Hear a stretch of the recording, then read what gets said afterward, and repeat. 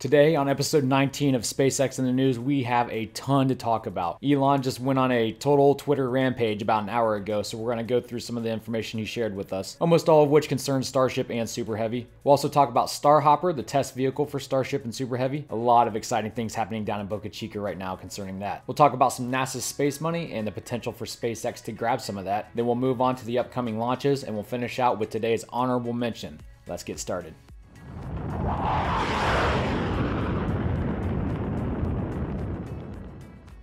So when I last left you guys, we were all anxiously waiting for the first Raptor engine that made its way down to Boca Chica to be installed on the bottom of Starhopper. Well, I've got good news for you. That has officially happened. The Raptor engine was rolled out to Hopper just a few days ago, and the locals got some pretty good pictures of its installment. They also got some pretty good footage of the fuel lines that are hooked up to Starhopper. Everything has been progressing so fast for Starhopper these last few weeks. Local news stations have been out there covering this. Articles have been written concerning road closures. The local sheriff's office has dropped off notices to local residents concerning these closures, and have also set up barricades and checkpoints. Boca Chica Maria told me that Stargate has been packed full of cars these last few days, and literally the smell of fuel is in the air. My pal Austin Barnard tweeted out, "Do y'all think SpaceX will attempt some sort of test with only one Raptor engine or wait for the other two to arrive? It's honestly been boggling my mind." And Elon Musk himself tweeted back, "First, really short hops with one engine, and then suborbital flights with 3. Congratulations, Austin. I'm sure that came as a pleasant surprise to see that Elon tweeted you directly. So yes, as soon as the other 2 Raptor engines arrive at Boca Chica, then Starhopper will make its suborbital flights. Until that time, Starhopper will make do with just one Raptor engine and will be tethered to the launch pad as it makes its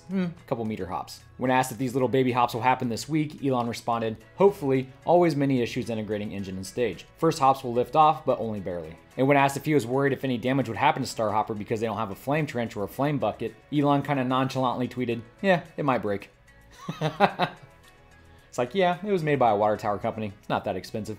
Concerning those other pieces of Starhopper, we now know what those are. And they're not for the hopper that's being fueled up on the launch pad right now. That hopper is complete and ready to go. Elon tweeted that they decided to skip building a new nose cone for the hopper after the last one was destroyed when it was tipped over by the wind. But these pieces we see them working on now are for the next Starhopper, the orbital Starship vehicle. Elon is not wasting any time, guys. He's got several vehicles being built at once. All right, so let's transition into Starship now, the actual vehicle that will take humans to the moon and Mars one day. Elon just shared a video of the testing being done on the new heat shield. And yes, I say new heat shield because SpaceX has apparently decided to use hexagonal heat shield tiles. So what happened to the perspiring, sweaty heat shield they were going with a few months back? Well, when asked about it, he said they will still have this transpiration cooling system, but only on some of the hottest sections of the heat shield. And it sounds like he knows what he's doing because when asked if the heat shield passed the test, he replied yes in full duration. Now, last thing concerning Starship and Super Heavy. On February 7th, and then again a couple weeks later on February 23rd, I informed you guys that SpaceX will be building Starship and Super Heavy both at Boca Chica, Texas,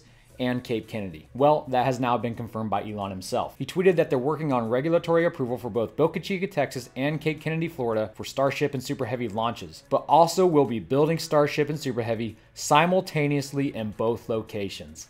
You heard it here first, guys. My subscribers are in the know. I mean, just look at all these people who responded in shock. If you're not a subscriber yet, you need to hit that button right now and also hit that notification bell so you don't miss any information. This is the place to be. All right, so it looks like there might be more good news heading SpaceX's way. The new White House budget proposal has scrapped all funding for future versions of NASA's SLS rocket. Furthermore, NASA Administrator Jim Bridenstine plans to increase the use of commercial partnerships to accelerate the White House's plans. It's been said that SpaceX has already sent an unsolicited proposal to NASA to fly the Orion capsule on their rockets. Of course, SpaceX would be competing with ULA's rockets like the Delta Heavy. But what do you guys think about this? Do you consider the impending demise of the SLS program a good thing or a bad thing? Between you and me, I honestly don't think it could come quick enough. I've said for a long time that the SLS rocket, as cool as it is, it's a waste of money. It's not reusable, it's cost billions of dollars, and it's been delayed for years now. I say give that money to SpaceX and watch what they can do with it. And guys, I don't hate NASA. I'm a huge fan of the Saturn V, but those are days gone. This is the new age. And sure, NASA can still build cool things like landers, but I think, and I know Jim Bridenstine does as well, that it's time for private companies to take the reins on rockets. And if you disagree, that is totally fine. Talk about it down in the comments. But let's really quick talk about some upcoming SpaceX launches. Some good news, Falcon Heavy finally has a launch date of April 7th. This is, of course, after many months of delays. And then later next month, SpaceX will be launching Starlink 1, the first official satellites of their Starlink constellation project. So that's really cool. And then we have CRS-17, a cargo mission to the International Space Station. And some of you asked me to apply to NASA's social event for this launch, where I would go down to Cape Kennedy and kind of